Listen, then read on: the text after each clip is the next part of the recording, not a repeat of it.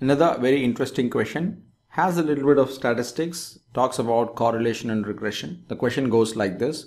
A coefficient of correlation, that is the Pearson R correlation, is computed and the value comes to be minus 0.95. So what does that mean? The options that we have for this question are: the relationship between the two variables is weak, the relationship between the two variables is strong and positive, relationship between the two variables is strong and negative, and the last option is the correlation coefficient cannot have this value at all. So it is an incorrect reading.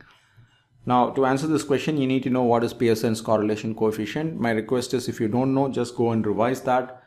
For those of you who already know what the concept is, you would already know that the Pearson's correlation, that is the R value, ranges anywhere between -1 to +1, and the sign represents whether it is negative or positive. Plus means it is positive, negative means it is negative correlation.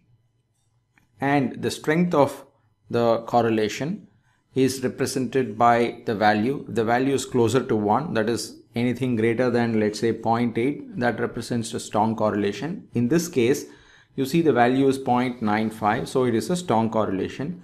The sign is minus, which means it is a negative correlation. So the right answer is that the relationship between the two variables is strong but negative.